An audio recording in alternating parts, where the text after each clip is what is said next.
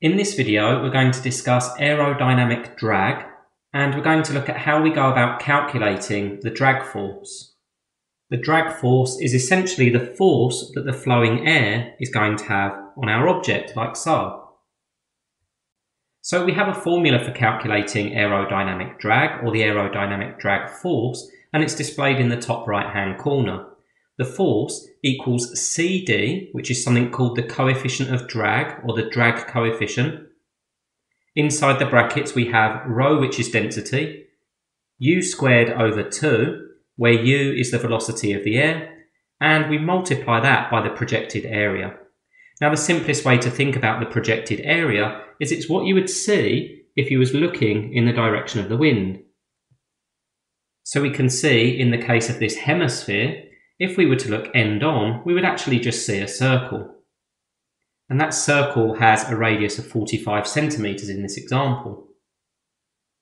Now, coefficient of drag values are normally determined experimentally, and for a hemisphere, when the fluid is flowing at right angles to the flat surface, the coefficient of drag is 1.17.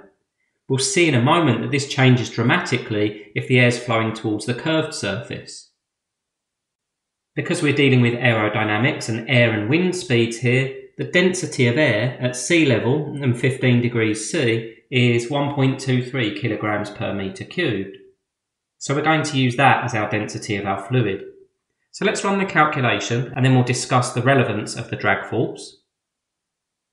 So we know that F equals the coefficient of drag, 1.17, times the density of the air, 1.23, times the velocity of the air, 25 squared, over 2, multiplied by the projected area. Now we've already said if we were to look in the direction of the wind at the flat surface of this hemisphere, what we would see is a circle, and the area of that circle would just be pi times the radius squared. The radius is given as 45 centimeters, which is just 0.45 meters. So our area is pi times 0.45 squared.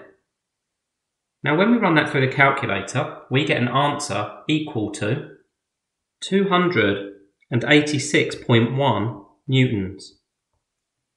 So the force that our solid hemisphere is going to experience as a result of the wind is 286.1 newtons, and that's when the air is flowing normal to the flat side of our hemisphere. Let's switch our hemisphere round and see what effects that has on the drag force.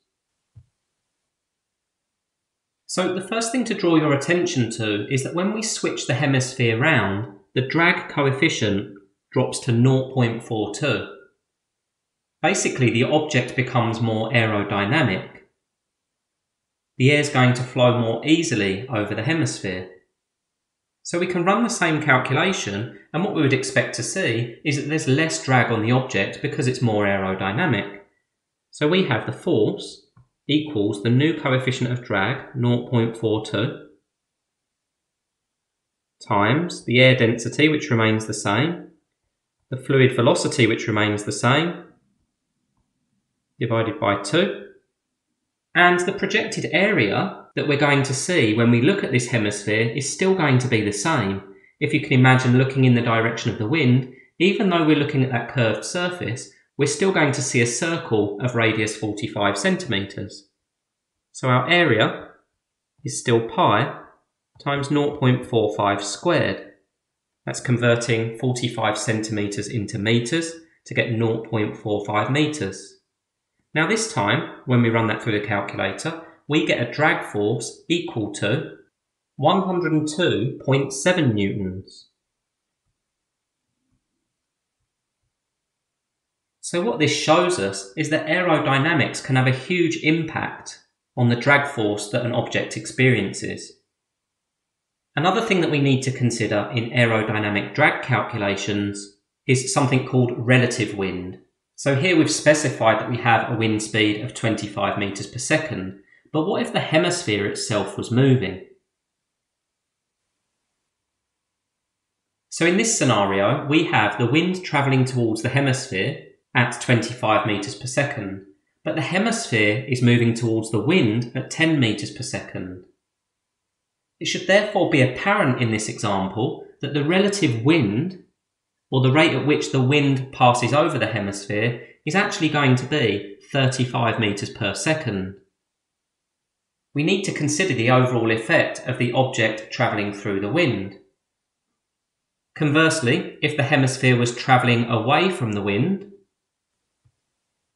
like so, at 10 meters per second, then the relative wind this time is only going to be 15 meters per second. And the reason for that is because the hemisphere is travelling in the same direction. We need the net result. We need to know the speed that the wind's travelling relative to the object. Another scenario would be if the air was stationary, so there was no wind. So in this scenario, the wind speed is 0, but we still have fluid there, we still have air. And as we said before, the air has a density of 1.23 kilograms per metre cubed at sea level. Therefore, our hemisphere moving into the wind is still going to experience a drag, because what we have here is a relative wind speed of 45 metres per second. The movement of the air relative to the object, or the object relative to the air, is 45 metres per second. So when we calculate our drag force, it's important that we first determine the wind speed relative to the object.